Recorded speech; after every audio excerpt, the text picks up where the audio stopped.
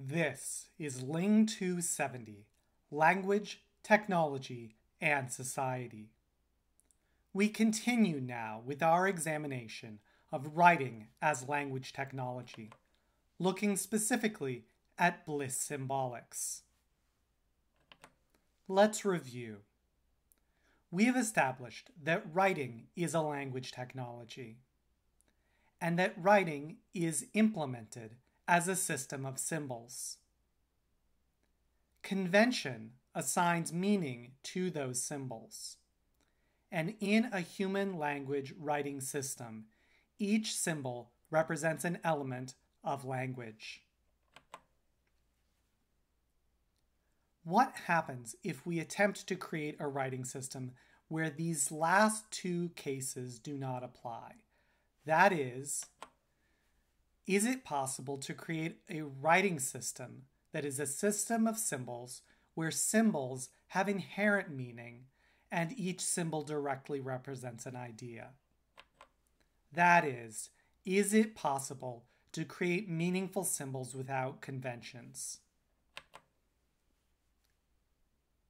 We've previously examined that this idea is centuries old, and that it dates back at least to the 17th century in Europe, in the search for universal language. We've discussed that some of the earliest instances of this idea stemmed from a fundamental misunderstanding of the Chinese writing system. This is expounded by Francis Bacon in his 1605 book, The Advancement of Learning, where Bacon wrote of his incorrect understanding of the Chinese writing system.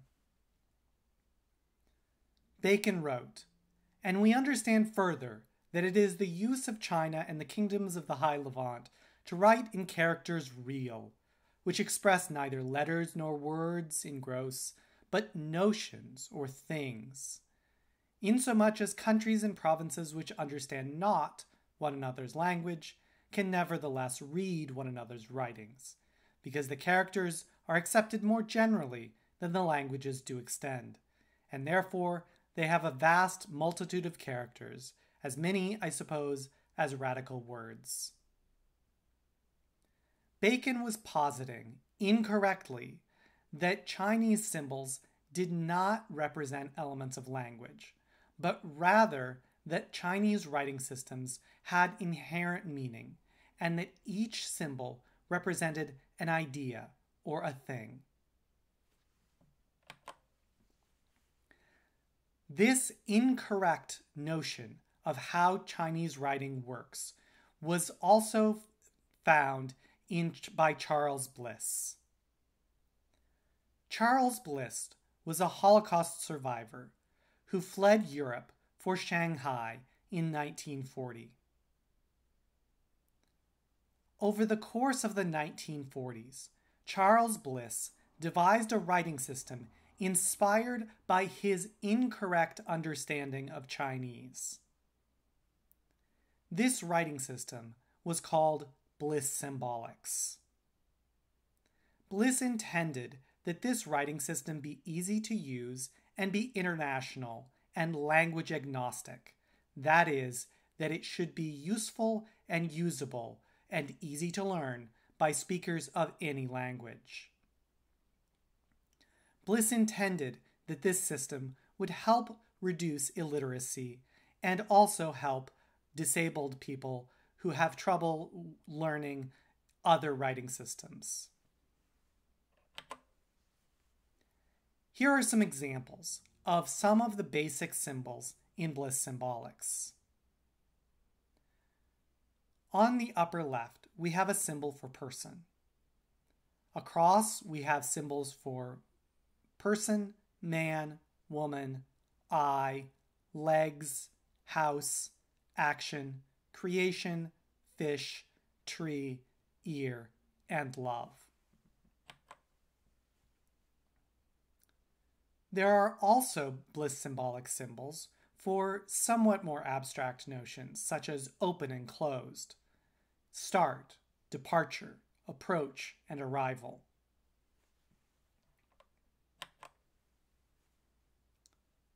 Some instances of bliss symbolics are also compositional. For example, if we take the bliss symbol for plus and the bliss symbol for intensity and combine them, we end up with a symbol that is a plus sign followed by an exclamation point close together. This has a meaning of positive, where the meanings of plus and intensity are combined compositionally to create the concept positive. Let's take a look at another example. Here we have three symbols used together, the last of which is the composite symbol positive. So we have the symbol for person, the symbol for feeling, the symbol for positive. Combined together represent the concept friend. So the idea is that a friend is defined compositionally as a person to whom you have positive feelings. Here's another example. The symbol for container and the symbol for up. Combined together with an action diacritic to represent the concept to give.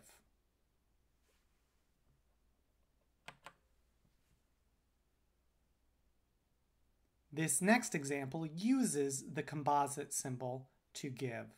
So we have person, to give, knowledge, three symbols, combined together,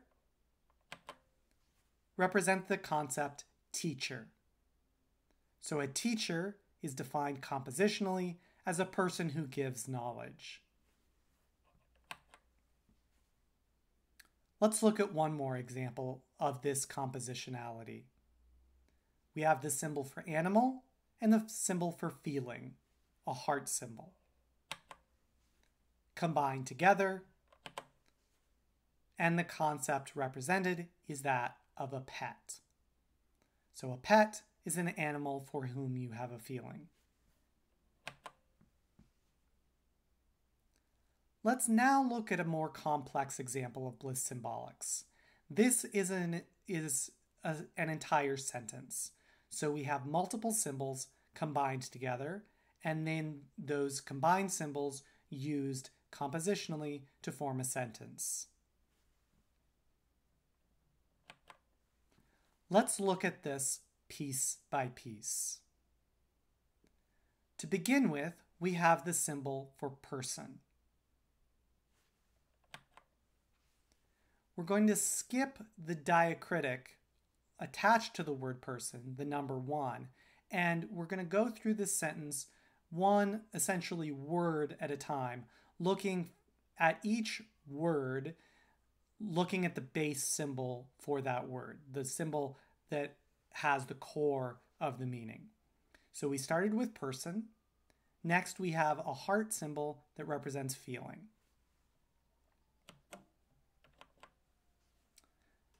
The core of the next word is the symbol for legs. So far we've got person, feeling, legs. And finally, the last word has as its core the symbol house. Now, some of these words have modifiers attached to them. So the second word, which has as its core the heart symbol for feeling, has a modifier attached to it, a wavy vertical line that represents the symbol for fire.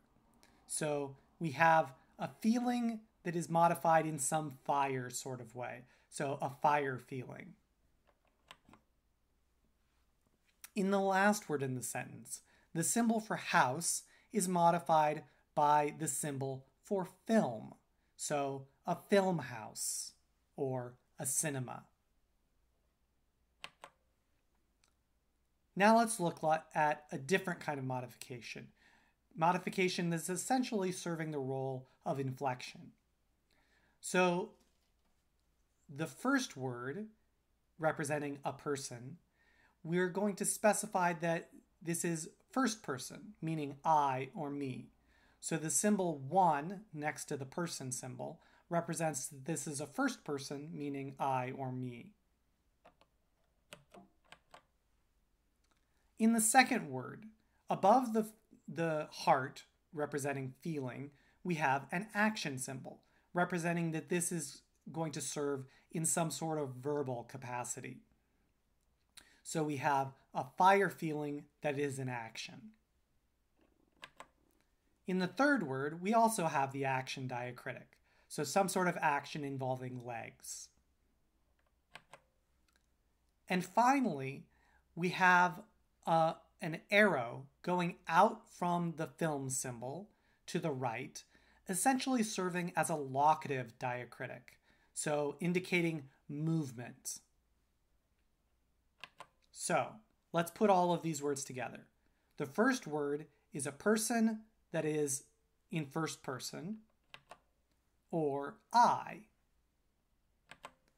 The second word, we have a feeling modified by fire that is an action. This compositionally represents the concept to want. So to want is to have a fire feeling that you are acting upon. Next, we have a leg action. Well, a leg action could be the verb to go. So this together is the verb to go. And finally, we have film house movement or cinema to. So to the cinema. So I want go cinema to. And if we reorder this in your own native language, which here we're going to use English, this would be rephrased to create valid English as I want to go to the cinema. So we've looked at some examples of compositionality in Blissymbolics at the word level and also at the sentence level. So, does Blissymbolics do what it set out to do? That is, to be a system of symbols that is truly language independent, where the symbols themselves have inherent meaning that could be understood by anyone, and that it does not require conventions in the way that other writing systems do. Well, let's look at some problems where Blissymbolics fails to meet the mark that it sets for itself. So first we're going to start with colors. So the way that colors are handled is that there's a base symbol for color, where we've got a circle with a dot inside that the circle then has an underbar underneath it. And then to specify which color, each color is just indexed. So the color symbol with the number 1 beside it means red. The color symbol with the number 2 beside it means orange. The color symbol with the number 3 beside it means yellow. And so on, for however many colors that Blissymbolics attempts to represent. So later, more obscure color, Persian blue, is number 87, color number 87. So the symbol for color with the number 87 beside it. So this is clearly a suboptimal way of describing colors. HTML colors with RGB values could be a more modern equivalent, but this is clearly not intuitive. You have to memorize the color chart in order to know which number assigns to which color. The next problem is an even bigger problem, and that's proper names. There is essentially no good way to deal with proper names in Blissymbolics. So just about every writing system has some mechanism for transliteration. So if I wanted to write my name in the Chinese writing system, there's a mechanism for doing that, where I could take my name, Lane Schwartz, and there would be a mechanism for writing that in the Chinese writing system. If I wanted to write it in the Georgian script or the Cyrillic script, there are mechanisms for doing that. But there's no mechanism for transliteration of names into Blissymbolics. One of the whole point of Blissymbolics is that it's not tied to a sound system. But because it's not tied to a sound system, that means that the only option you have when it comes to foreign words or proper names is to literally write them in their original foreign orthography. So the example here is a Blissymbolics phrase that includes a proper name written in the Latin orthography. And someone who is not familiar with that orthography would have no idea how to pronounce it, even if that person were very familiar with Blissymbolics. Another more subtle but also deeply disturbing problem with Blissymbolics is that it in many cases fails to account for subtle differences in vocabulary items. So in many languages, there are words that are relatively similar in meaning, but are subtly different and are used in slightly different circumstances. So annoyance versus consternation. And in some cases, Blissymbolics handles this, and I'll show you an example in just a moment, but in many cases it doesn't. So this leads to the situation where it is in many cases not possible to be as expressive when writing in Blissymbolics as it is in a traditional human language writing system. So here's an example where there are differences that are attempted to be made that are handled again with this suboptimal indexing mechanism. So here we've got a symbol representing a particular type of four-legged animal. That means horse. Well, it means horse if there's a number 1 next to it. If there's a number 2 next to the same symbol, it means mule. Well, a horse and a mule are not the same animal, but they are related. And so you could see that the symbols might be related, but here they're just dealt with by indexing. So you just have to memorize that horse is the number 1 four-legged animal, and mule is the number 2. And a donkey is number 3. So that's not ideal. Blissymbolics was designed to be easily accessible for speakers of every language. So is it possible to do that in principle? And if so, how do you do it? How do you design a system that is easily accessible for speakers of every language and ideally equally accessible to speakers of every language? Well, there are a lot of things that languages differ on. There are many things that every language does, but there are many more things that languages differ on. So languages tend to have language-specific mechanisms for handling tense, aspect, and mood. And distinctions of tense, aspect, and mood will be made differently in different languages. So some will focus more on one, some will focus more on the other. Some languages specify a definite article. So in English, we have the word the as opposed to a or a lack of an article. Chinese and Russian do this differently. So Chinese typically doesn't have an equivalent to the English definite article. Some languages, if you have a sentence like, I am a person, have that word am, which in English is an inflection of the verb to be. So some languages have that equivalent, some don't. So in some languages, the equivalent sentence would simply be I person. And different languages make distinctions, these kind of subtle annoyance versus consternation distinctions, along different dimensions. So some languages might have 18 different words for waterfowl, specifying very specific different species, whereas another language might just have a single word for waterfowl.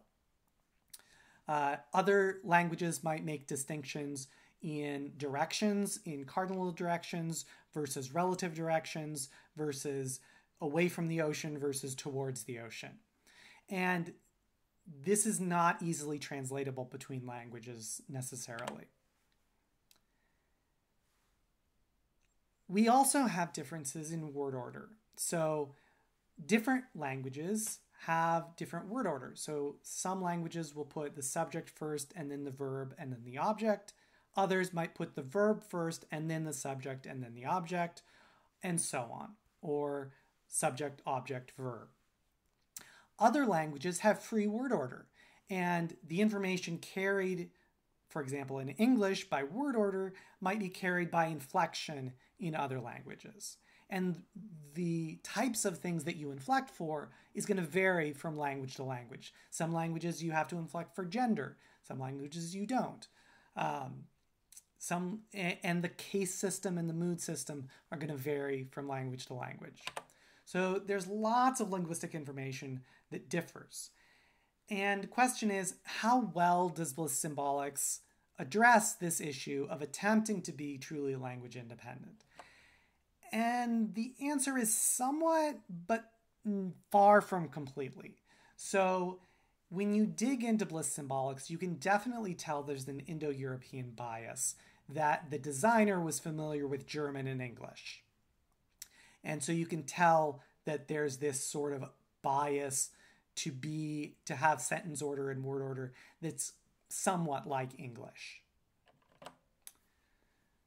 A next big question is, can you make, using Blissymbolics, the sort of fine-grained distinctions that natural languages and writing systems based on those languages can make? And the answer is not really. In some cases, you have these numerically indexed variants, but in general, Blissymbolics fails in being able to make these sort of subtle distinctions that every natural language can make. And finally, is it in fact easy? Is it easier to learn than other writing systems? This is really an empirical question, and the answer is we don't really have enough evidence to answer this question. There are some anecdotal reports in the context of learning disabilities that individuals have said, yes, it is easier for me in particular, but there's really not been enough widespread study to be able to answer this question. So we really can't say yes to this question at this time. So back to the big question. Going all the way back to 17th century Europe, there's been this dream among some to come up with inherently meaningful symbols where we don't have to specify convention, where we can define a set of symbols that are language independent, that everybody will just know what they mean, and we don't have to have conventions about what they mean. So we've got this question, is this possible? Can we do it? And Blissymbolics is one of the most thorough modern attempts to answer this question in the affirmative. And the answer that we find when we look linguistically here is not really. So is it possible to create inherently meaningful symbols that have this meaning absent convention? And the answer is no, not really.